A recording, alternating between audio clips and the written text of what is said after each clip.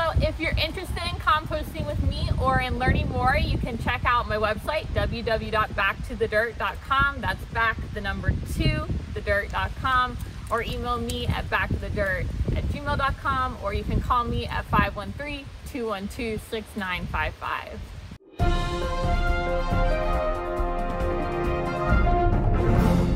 Hi, I'm Katie Jacobs with Back to the Dirt. I'm here today at Simpson Farm, the Loveland Magazine office, and we're going to be composting some coffee grounds while I talk about my new vermicompost company, Back to the Dirt.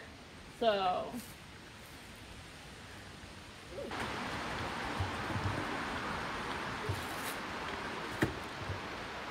here at Loveland Magazine, they have this compost bin, which would be the more traditional type. It's thermophilic composting, which is based on a cycle of heating up and cooling down, and aided by microbes, the food will break down. So my business does vermicomposting, which is a little bit different. We have worms that break down the food, and I'm going to show you guys what that looks like. So I collect compost from local residents and businesses in buckets like this, and I have an indoor worm bin, and so food and paper waste will go in, and here I'll dump out and show you what that kind of looks like. And it'll look something like this, and the food will break down, but most of the action's done by the worms. You can actually see this cantaloupe skin they've eaten up to the skin, and here is a little worm. Ooh, this one's a little tiny one. We'll see if we can see him on camera. A really little guy. So that's a European night crawler, which is the type of worm that I use. There are 7 worms. There's one that's a little bit bigger, but there are 7 worms that are known to be good for composting. So it's not just any worm that you might find out in your backyard. A lot of people will use red wrigglers, but again, I use the European night crawlers. They're just a little bit bigger and they tolerate slightly lower temperatures. But after the worms do their thing, they'll produce worm castings, which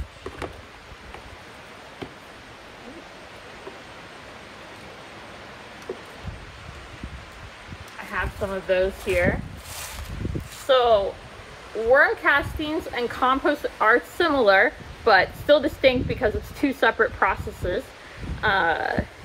Worm castings normally are slightly higher in micronutrients, humic acid, and microbial life. When they pass through the worm's gut, they're coated by microbes, in fact.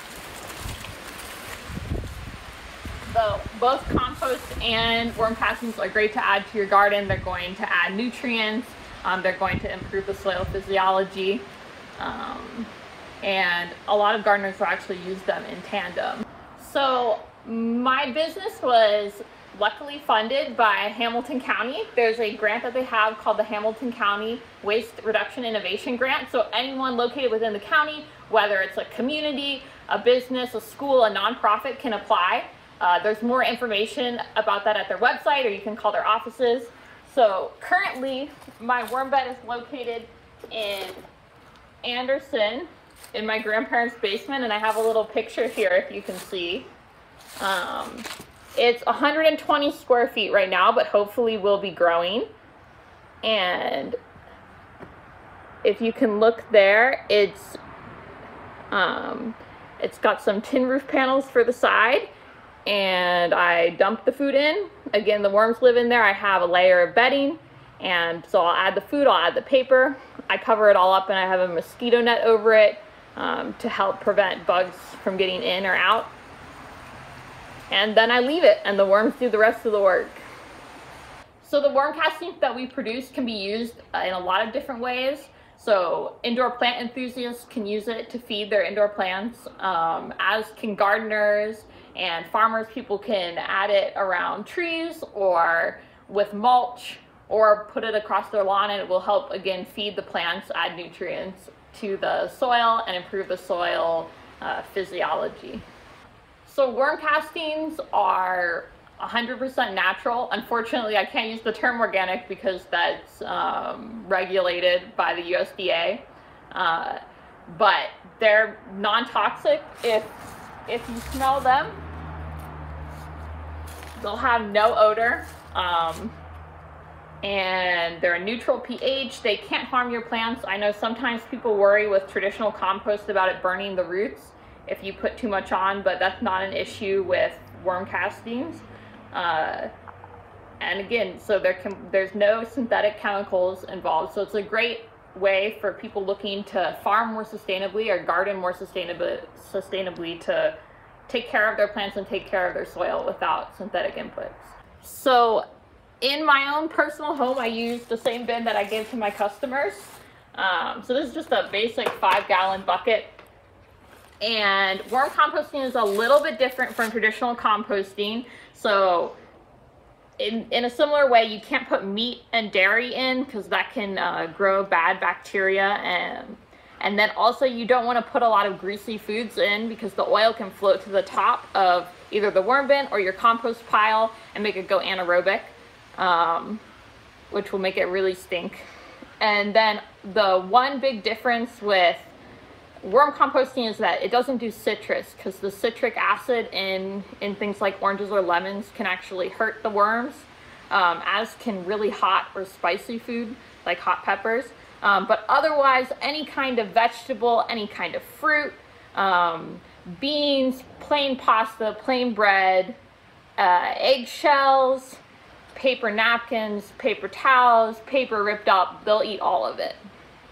The big difference between the worm composting and the regular composting is, as we talked about, the meat, dairy, greasy food, that applies to both, but citrus and hot peppers, that's something you can't do in worm composting because it will actually, the worms, when they eat it or when their skin passes by it, the acid or the spice can actually hurt them, but that's no problem if you do regular backyard composting. You can throw that all in.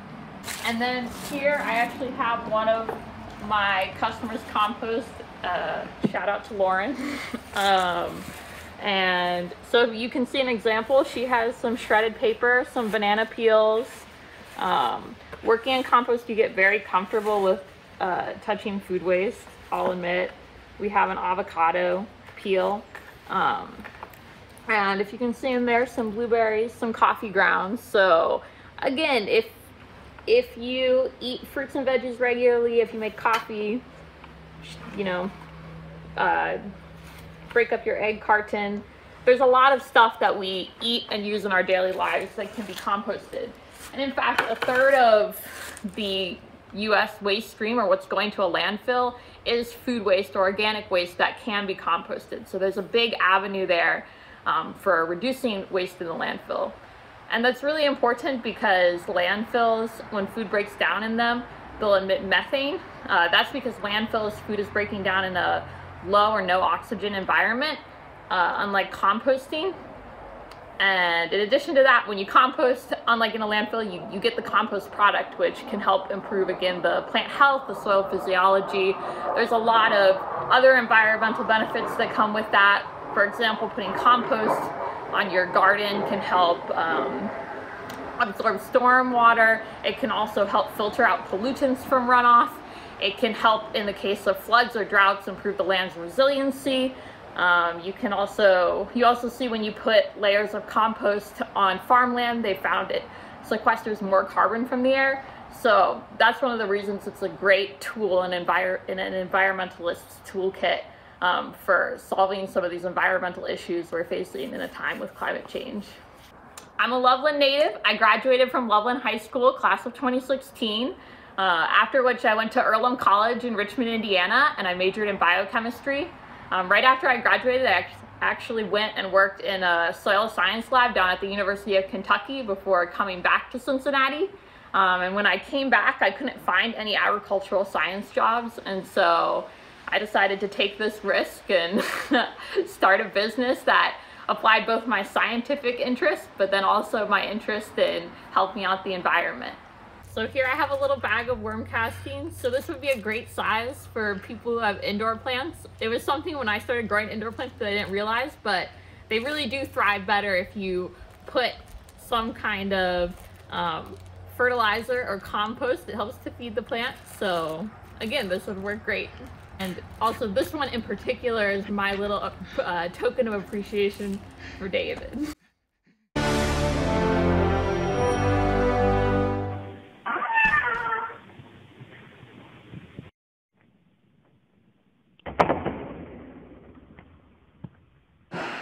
Now we're cooking with gas. Here we are.